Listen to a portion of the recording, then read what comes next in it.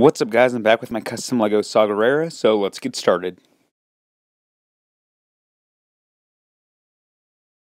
The parts that I used to make him are Superman's hair from Batman vs. Superman. I might eventually get him Nakia's hair from Black Panther, but I only have two at this moment in time. One's on the official Nakia fig, one is on my custom Static Shock.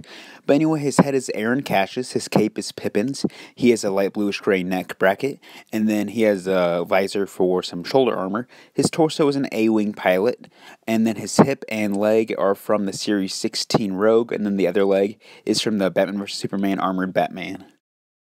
That's it for Gerrera. Thank you guys so much for watching. Make sure to like, share, and subscribe. Make sure to return to my channel for my next video and for more Star Wars customs as well as customs in general. That's all. Until next time, thanks for watching. Goodbye.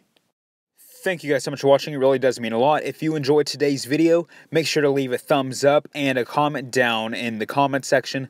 Also, make sure to subscribe to my channel. And then if you do want to see customs before they are featured on YouTube, make sure to check out my Flickr page and Instagram.